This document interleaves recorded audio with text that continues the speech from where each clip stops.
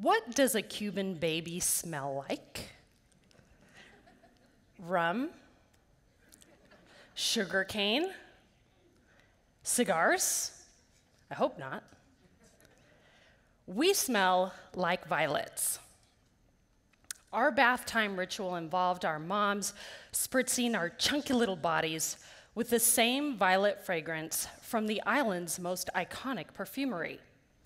It's called Agustin Reyes.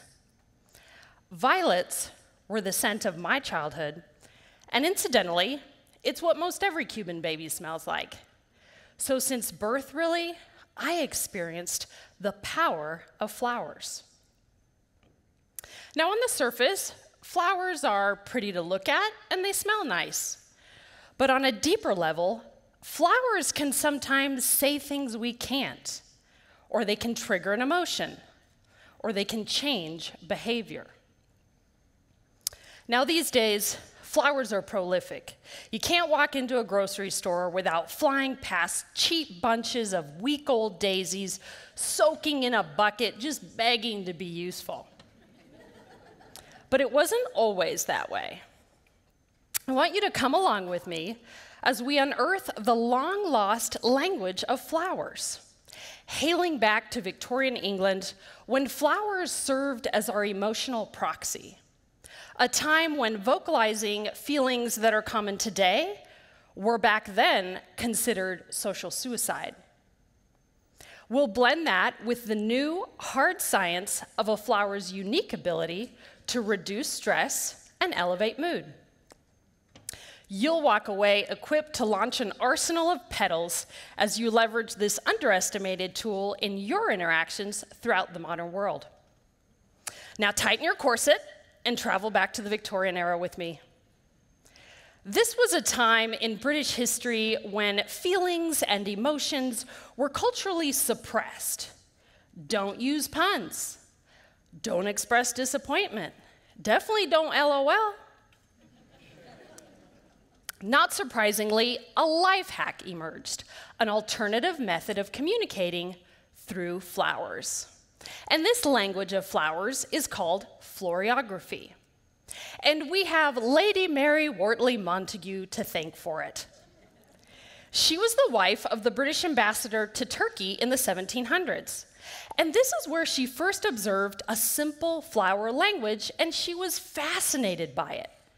In fact, she said, "You may quarrel, reproach, send letters of friendship, passion, civility, or even of news without ever inking your fingers." This turned out to be perfect timing. The 1800s were a golden age of gardening in England. And that's because flowers became much more accessible to the middle class. Prior to that, having an abundant supply and variety of flowers was reserved for the ultra-wealthy that had cutting gardens for their extravagant parties and kitchen gardens for cooking. But during Victorian times, hothouses, or greenhouses, became more affordable, so more people could grow their own flowers and herbs. Now, most of the plants were native to Europe still, but as a result of the hothouses, people could now grow a little bit more exotic varieties from subtropical climates like China or the Mediterranean or South Africa. In no time, this secret flower language became so elaborate that they started publishing floral dictionaries to decode these expressive arrangements. The dictionaries were divided into two parts. So if you received a bouquet, you could look up the flower by name, or if you were the one sending a message, you could search by the meaning you wanted to convey. Spoiler alert, they weren't all nice messages. So let's dive into some examples. Rhododendron and oleander. Pretty, but poisonous. So if you've found one of these on your doorstep, it's a warning. Sleep with one eye open. Peony, gorgeous, but it means you're angry with someone. And that's because peonies don't like to be disturbed. They resent being transplanted and often won't bloom for several years after they've been moved just to stick it to you. Meadow saffron. It means you're past your prime. Ouch, right? And that's because they bloom in the fall, which signals the end of the delightful days of summer. Now, not all of them were passive-aggressive.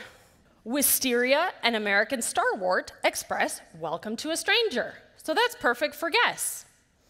Ice plant. This is a good one to give to your sweetie. It means your looks freeze me, pun intended. This is a succulent, and the way that water is stored on the surface of its leaves reflects sunlight in a way that sparkles, resembling ice crystals. Forget-me-not means just that. And that's because they're easy to miss in the shady spots of the forest where they grow. They're small plants, and they produce these tiny little flowers. And although they might be too small for a bouquet, you would see them planted in cemeteries.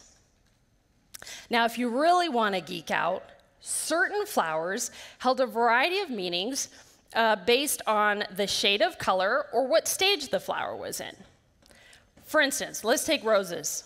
So if you had a schoolboy crush on a young lady, a light pink shade would be appropriate on a tight rosebud. But if you wanted to convey deeply passionate love, a dark red rose in full bloom would be the right choice for a woman in the height of her beauty and maturity. Even the way flowers were received communicated a message. For instance, if a suitor was courting a woman, he might make her a tussie-mussy. It's not a trendy cocktail. It's a small bouquet made of flowers and herbs. And if you handed it to a woman and she grabbed it with her left hand facing down, she's just not that into you. But if she grabbed it with her right hand facing up, it's game on. Hence, the modern-day wedding bouquet. Okay, you can put your skinny jeans back on because we're heading into the present. Has anybody heard of the Duchenne smile? It's the scientific term for a truly genuine smile.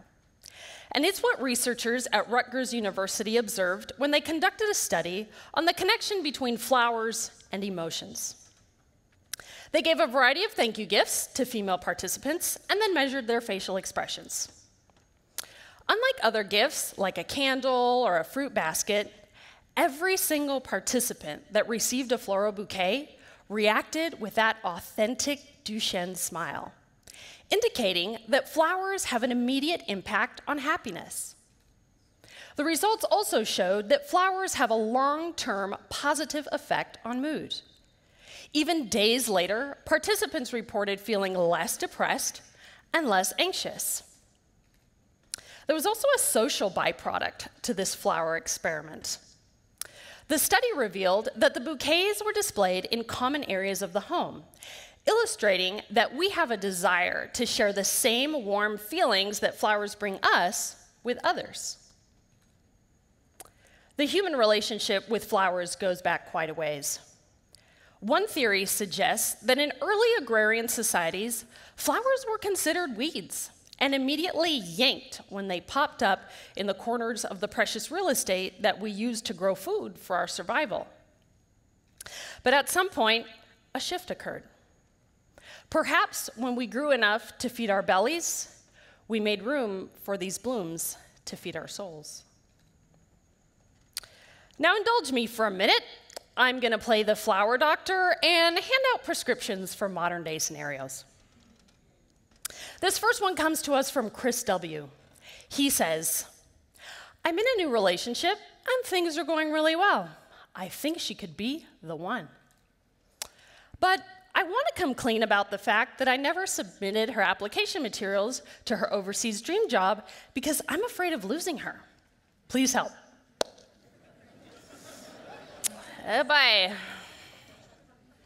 Well, Chris, there's a couple things involved here, so we need to take a two-pronged approach to your bouquet.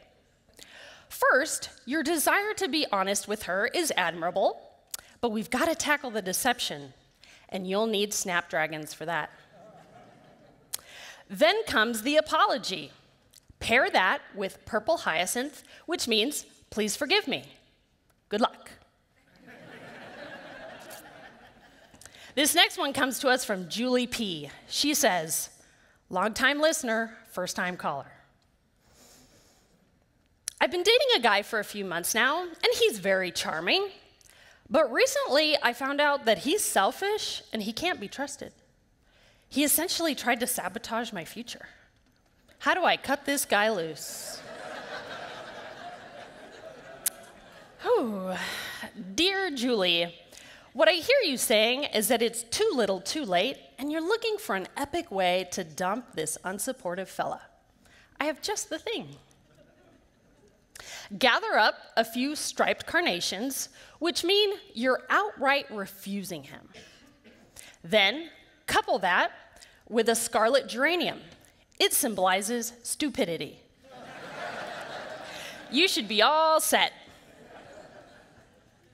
Finally, Heather asks, I'm a small business owner, and my firm recently landed a big account. And I couldn't have done it without the long hours and creativity that my team put in. How should I thank them? In this case, Heather, the right flower for the job is technically a leafy shrub. Laurel has long been associated with victory and success, so you could give them each a beautiful wreath. White bellflower is also a good choice, as it conveys gratitude. Congrats. Whatever the situation, there's a flower for that. And this is as true today as it was 200 years ago. So forget about bigger is better. My feelings for you are not directly proportional to the size or cost of an arrangement. Instead, the real value lies in the meaning of the flowers you choose. This elevates the gesture. So think about what this person means to you and what the situation calls for to harness the timeless language of flowers. Thank you.